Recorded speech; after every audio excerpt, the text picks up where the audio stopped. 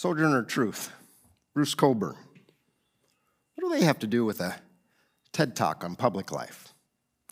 One was an American abolitionist of New York Dutch heritage, the other a Canadian singer-songwriter, but they both understood the power of metaphor in making a point.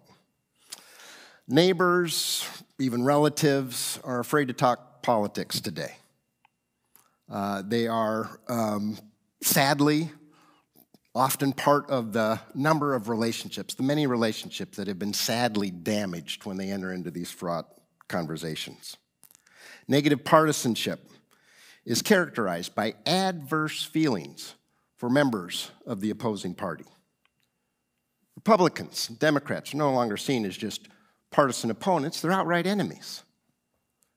Disdain drives our views of the other side and its adherents. As Harold said earlier this morning, politics has become tribal. The light of good citizenship appears to be falling rather unevenly on our combative and poisonous politics. Now, this isn't a very shocking observation. You're probably wondering, oh, tell me something I don't know. This is a TED Talk. What is surprising is that polarization is a myth. Now, debunking this common or erroneous view is an important first step if we want to consider the possibility of a new role for faith in public life. Failure to address this confusion, right, may result in, what Lee Atwater, the 1980s infamous political operative, knew all too well, right, was that he could use ruthlessly to his advantage the fact that perception is reality. Over the past generation or longer, Christian conservatives have heeded the call to get more actively engaged. Did their presence in civic life render it any more appealing or attractive? Doesn't seem so. Over a decade ago, groundbreaking research by the Barna Group revealed just the opposite, sadly, right? Painstakingly detailed in the book Unchristian, Christ followers were found to be hypocritical, insensitive, and judgmental, to name but 3 characteristics in these rather damning survey results. Known more by what they oppose than what they support, acting justly, loving mercy, and walking humbly seemed far less important than being right, securing power, or winning elections. It has led to a mounting image problem for evangelicals. And the current cultural moment, a postmodern dark age, if you will, demands a new light, one that's less glaring, not quite so garish. Unlike more commonly encouraged incandescent expressions of the faith, such as this one, or this, or maybe even this, we need more recessed, subtle acts of service, where heavenly citizens honestly live out deeply held convictions. And so how do we best go about maintaining a faithful presence in the current political climate? Is it found in a misplaced and militant form of patriotism, or a retreat into cultural isolation again, or allowing the state to shoulder the church to the cultural sidelines? I don't think so. How about adopting a more enigmatic posture towards public life, of being intentionally covert when it comes to faith? Now, there is a kernel of truth to claims of polarization. Explains the tenacity of the myth.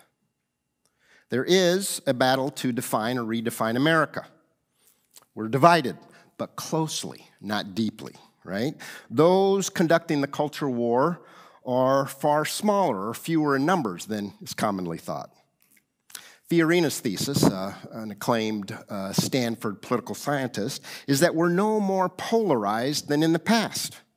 The persistence of the myth, though, is perpetuated by a misperception. The distribution of the relative few in the yellow, okay? These folks are polarized. But it distorts the reality of the narrower popular divide captured in the bell curve or normal curve below or beneath it.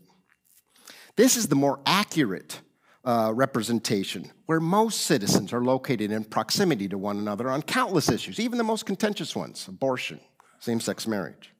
Why then is a sense of discord or deep division so prevalent? Well, at least 3 reasons help to explain. Now, keep in mind, remember the locations of that blue and red, okay? First off, political activists aren't normal people. Outliers left and right, they are the most zealous and passionate members of their respective parties. Secondly, the media aggravates matters. They do so by focusing their attention on the tails of the curve. Remember that red and blue location of the relative few? They're not as interested in those folks that are the majority residing in the sizable middle. Those folks are more boring. They're not going to hold the attention of a distracted public. And so the media has a preoccupation with those who are outlandish. Elected elites, partisan extremists. It's as unfortunate as it is an understandable dynamic. It makes for breaking news, or actually infotainment.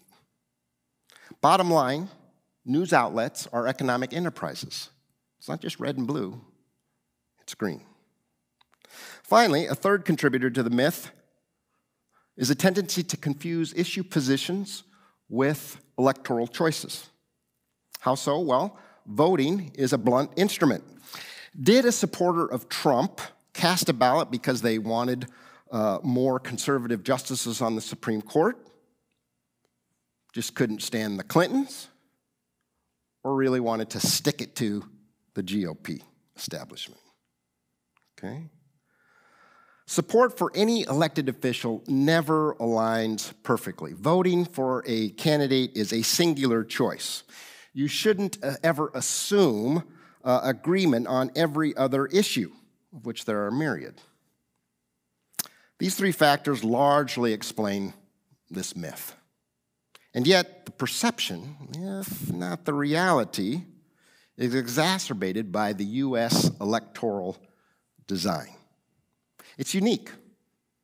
States hold primaries or caucuses like Iowa and determine the nominees for Republicans and Democrats alike. We're not going to be first in the nation, at least for the Democrats any longer. But the general election subsequently follows, and we usually choose between one of the 2 major party candidates. Now, it's in this second stage of the 2-stage process where a clear majority of the public participates, especially compared to the earlier round. Primaries and caucuses are where the most committed partisans, right, political purists as opposed to pragmatists, exert their greatest influence. It's outsized. It's disproportionate to their numbers. And this is why the GOP advances more conservative, if not crazy, candidates, and Democrats produce 2 progressive or woke ones for the voting public. And as such, come November, many citizens are frustrated when they cast a ballot with their choices. And so they opt for the lesser of 2 evils. To make matters worse, a misperception over polarization in the public is potentially a self-fulfilling prophecy. If the mass middle, the exhausted majority, primarily encounter only those who are like-minded citizens, this tends to reinforce, if not push to the fringe, the prior, if not flawed, positions voters hold. The development or trend is a function of an ongoing clustering across or around the nation, right? Voters are of very different political stripes are increasingly segregated geographically. And so it makes sense that many would believe claims of a polarized public if they're surrounded by people just like them. just like themselves. Engaging those who view things from a different vantage point will reveal that we're not as far apart as assumed, let alone are ever acknowledged. Mixed company moderates. A closely divided nation is sorting itself out in a way that leaves the U.S. susceptible to polarization and conspiracy. Combined with the reality of an increasingly post-Christian society, not an if, but a when, creates considerable consternation for many citizens. It calls for a change in how we go about engaging democracy. Followers of Jesus, in my humble opinion, need to learn to live like exiles. Besides, America is less likely the new Israel than it is Babylon. How do citizens of heaven seek the common good? Well, to repeat, by maintaining a critical distance from any one party or politician in order to preserve a faithful presence in public life. This seems clearly necessary, but is it sufficient? Dietrich Bonhoeffer, the World War II German theologian, hero of the faith, offers a clue. Appalled by the capitulation of so many Christians in his country, he also grew disappointed with the confessing church, which seemed to be primarily concerned with its own self-preservation. It was actually his family, nominal believers for the most part, who he found to be living out the gospel, right? In rescuing Jews and trying to valiantly save their homeland.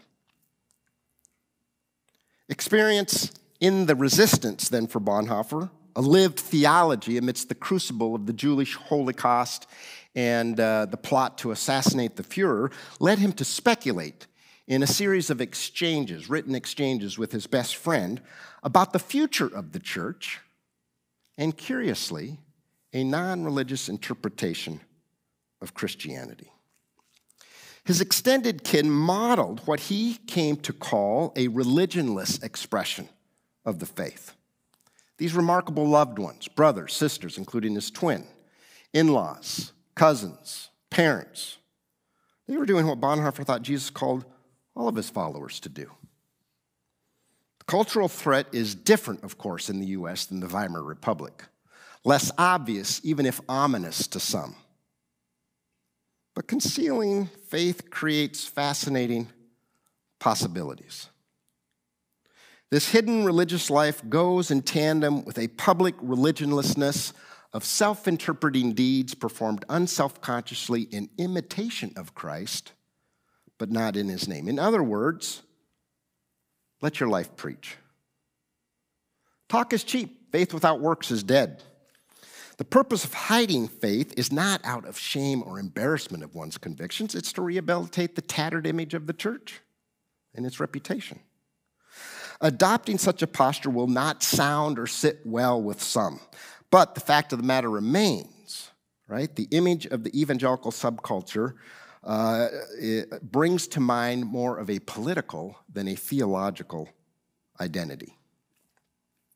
Employing a secret faith enables followers of Jesus to prepare for the civilization or the kingdom of God, to do on earth as is done in heaven. This admonition finds expression in the wise counsel for so-called exiles to seek the welfare of the pagan place to which they are called or found themselves.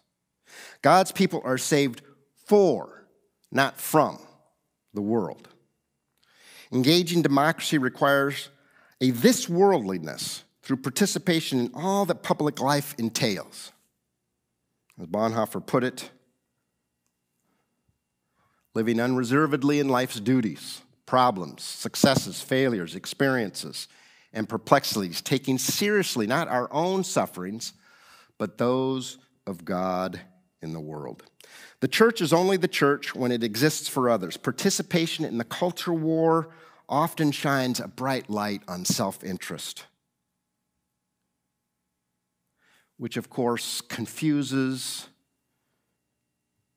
and often calls into question and crowds out the claims of seeking and serving the common good. Recommending a non-religious application, if not interpretation of Christianity, serves as a chiaroscuro kind of politics, pursuing justice and shalom, flourishing of all of humanity.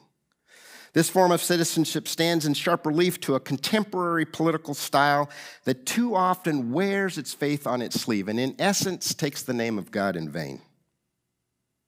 A softer and more reflective public presence as opposed to such glaring and performative politics is a needed, welcome, and hopeful prospect. A largely concealed faith allows one to go about public life in a quiet, unassuming, and ideally authentic manner. The hiddenness of faith, a secret discipline crying out for exercise, creates space to heed the following advice. Say no to wrong. Learn to do good. Work for justice. Help the down and out. Stand up for the homeless. Go to bat for the defenseless. This kind of citizenship, a suitable light in the darkness, should epitomize public life, an engaging democracy for all citizens. Thanks.